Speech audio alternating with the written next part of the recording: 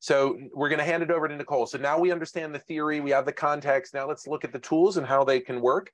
And we're going to show you the tools in a different way than what we've seen them before. Up until now, most of the tools have been generative, creating content of different types, audio, video, image. Now we're going to create strategic content that is not destined to be seen by the end user, but rather will guide the use of resources and the business decisions of your company. This is really for the business leader. And so Nicole is going to talk about Jasper and one of the tools it has to help you develop your brand voice. Yeah, thank you. And on the comments of eliminating jobs, we use AI, and I think AI can supercharge anybody in any role if you know how to use it right. And so nobody needs to fear losing their job. They just need to get educated on how to use AI, and then they'll be indispensable. So we were talking about emotions, and this is another project of mine, emotionality. And you can take the quiz, see what your top emotional need is. And we use emotionality points. So there's 6 basic human needs. And we will use these needs as inputs when we are generating content to make sure that it touches on these emotional needs. So I just thought I would show you that real quick. This is emotionality.com. And so if we're doing an email sequence, we might ask that it contains at least 3 of the emotional needs, that it satisfies the needs with the content that's in there. So that's kind of, we want to put the heart into the content, and there are ways to automate that.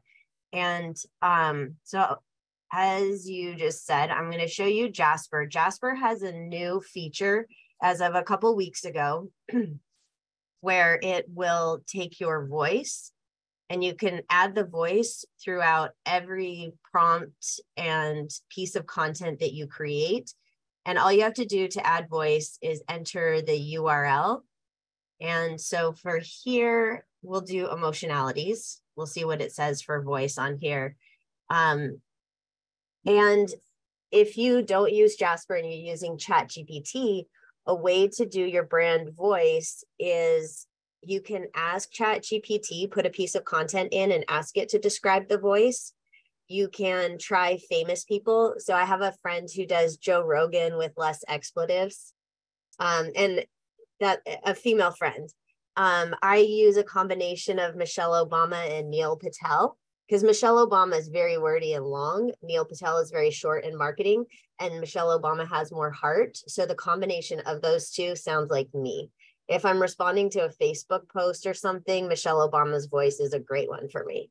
I just have to make it short because her AI thinks her voice writes in paragraphs and not sentences. So this is what it says the brand voice is for emotionality based on going to the website and checking it out. It says it's informative, persuasive, emphasizing emotional intelligence benefits through repetition, anecdotes, rhetorical questions, direct address, positive language, and bullet points for easy comprehension and reader engagement. And I can add some things, change it up if I want to change the tone, but this is what Jasper is saying about the voice. And then I can go into any of my content that I want to write, and it will retain the voice. And as you can see, you can write any kind of content imaginable. And so if you have bigger teams, this is great. Even if you have 2 or 3 people that are always writing, then it keeps your voice and it keeps the content in here and a historical record of it. It also is tied into ChatGPT. And you can see I can select my voice. And this is a client of ours, so I could select their voice. So I'm going to select that, apply it to chat. I can even include search.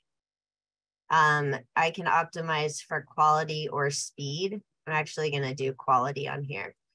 And I will say, write about us paragraph for AI smart marketing. And then there's a feature here to enhance the prompt. And it will make it a more detailed prompt for me too. So it says act as a copywriter, which is an important part of this. So when you're defining what your brand voice is, you may say it's as a copywriter, you might say as an expert in, like if you are a doctor, you might say that you're an expert in whatever your field is. And this one's copywriter. So now it's going to do a little chat there. And this is giving me my about us in my brand voice. So this is a great, there were a lot of questions in there about what tools to use. We use Jasper as a tool, and we use ChatGPT when we're creating copy. And then in Jasper, in ChatGPT, I did something fun for you for this session. We use the story brand format. Donald Miller and Dan was referring to that earlier. And then for ChatGPT, it's not going to do the full length right now because it's not going to give you your whole brand script, because ChatGPT does sort of. I'm going to cut in for a sec because I love StoryBrand, and I wanted to just give people like a little micro lesson on it, because I think it's one, like whenever I tell people about it, like they all run out and go and buy the book, because it is really powerful and it's very aligned with something I'm very passionate about. And then you'll see how to utilize it. This is where I would have saved $7,500 that I kind of referenced at the beginning. John, if you could put the StoryBrand book, Amazon.com link into the chat, so that folks who are interested can buy it. I don't get anything out of I don't have any relationship with these folks. It's not about that. It's just, I love sharing a great tool.